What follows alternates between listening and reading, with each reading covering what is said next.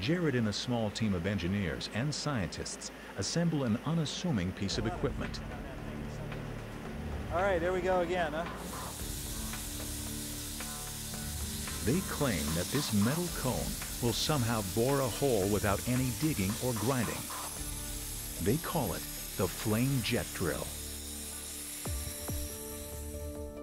The drill was first conceived over 30 years ago by Jared's father, Robert Potter, a pioneer in geothermal science at the Los Alamos National Laboratory in the 1970s. Now, Jared has completed several prototypes designed to put the technology to its ultimate test. If the flame jet drill succeeds, it could be the holy grail for geothermal technology and one of the keys to lessening our dependence on fossil fuels. This technology could drill as fast as 100 feet an hour, we believe, 10 times faster than conventional drilling. And since you're not contacting the rock, you're not wearing out the bit. However, Potter must first prove his prototype works. Everything is in place for the test. Hydrogen gas feeds into the drill head.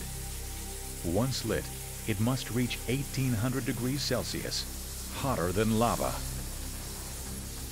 A barely visible, high-velocity flame shoots out of the drill tip, superheating the block of granite. Soon, tiny rock fragments begin flying off into the air. The intense flame causes flaws in the mineral structure to break down.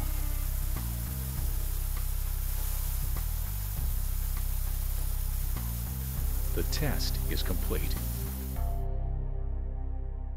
The entrance of the hole is about 4 inches, a little under 4 inches, and the hole itself now is about nearly 10 inches deep. And we drilled that in about 3 minutes.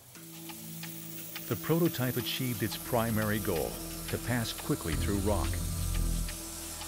However, Potter must also prove that the flame jet technology works in the wet, high-pressure environment inside a deep well.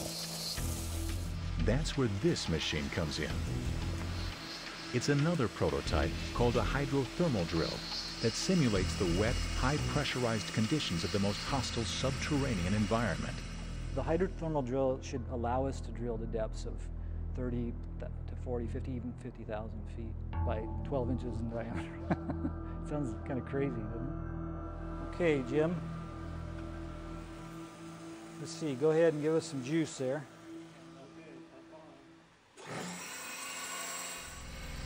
Igniting. The bit on the hydrothermal drill is a 4,000 degrees Celsius flame. But unlike a conventional drill, it never touches rock. Instead, the flame superheats a jet of water and it fragments the rock. It also flushes the fragments out of the area. Potter pulls out the small granite sample to check the results. The drill succeeded in making a perfect borehole. Once Potter tests the drill on a rig designed for it, his invention could go to market. It's still got quite a ways to go. I don't think we're quite there. If they succeed, wells could be drilled faster, cheaper, and deeper, and geothermal plants could be built almost anywhere on the planet. However, until a working flame drill appears, the drilling industry will continue to slowly grind away. I don't think drilling deep holes is a pipe dream, but more importantly, it's still in the research phase and yet to be proven commercial.